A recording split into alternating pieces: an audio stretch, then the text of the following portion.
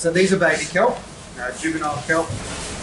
Yeah, so over the past several decades, we've lost about 95% of our giant kelp in Tasmania.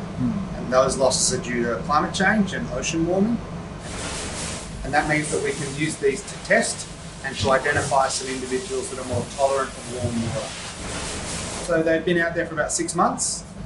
We've got 50 kelp at one site, over 100 at another site. Average size about 50 centimetres. Some of the biggest ones are already over a metre. So.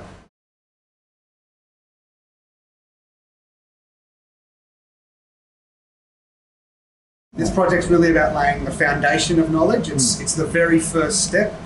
Definitely. So giant kelp exists elsewhere in the world. It's unfortunately also in decline elsewhere in the world. And by planting these kelp, we can create giant kelp forests and then support and hopefully restore and protect all the other animals that come to live in the giant kelp forest.